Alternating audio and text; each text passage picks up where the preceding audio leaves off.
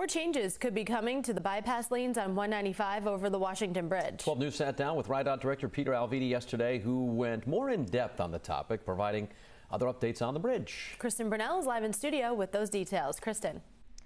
Kim Patrick, those third lanes in both directions over the bridge opened last month in hopes to mitigate significant traffic backups. But Alviti says traffic still seems to be more of a problem heading eastbound, specifically near the merges from 95 to 195.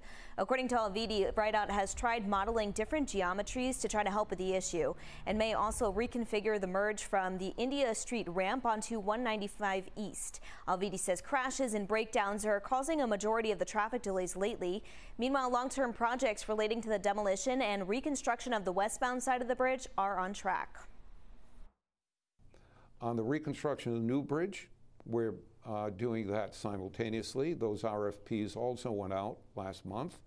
We expect during the next several weeks to begin to get the proposals from the companies that will be competing for that. We're very much looking forward to that, and we'll have that awarded also by the mid-late July. As for work happening on the bridge right now, Alviti tells us reflectors are being installed for better visibility, and bigger and more permanent signs are being installed as well in the next few weeks. Reporting live in studio, Kristen Brunell, 12 News.